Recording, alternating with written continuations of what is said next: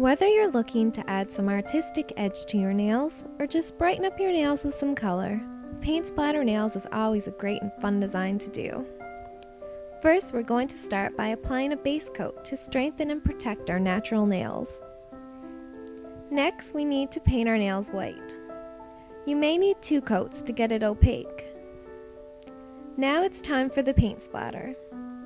Starting with yellow, we are going to add a blob to one of the 4 corners of our nail. Then take a toothpick and use a flicking motion to make lines coming out from the center of the blob. You'll also want to add spots randomly over your nail. Next, it's time to add some blue to our nails. You'll want to follow the same steps as before. Place a blob of blue in one of the 3 remaining corners. You can mix up the placement of the colors on different nails.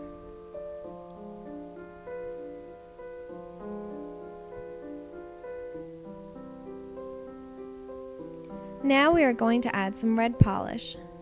Again, place it in one of the 2 remaining corners. I added a little too much red here, but it's okay because it'll dry flat.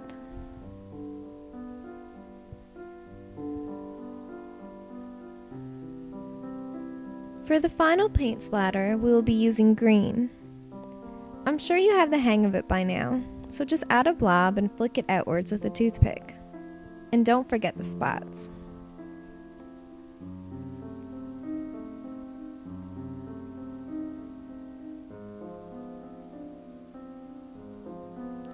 Lastly, we will want to add a top coat to our nails to help our design last as long as possible. Now it's time to go out and show off your little masterpieces to the world. Have fun!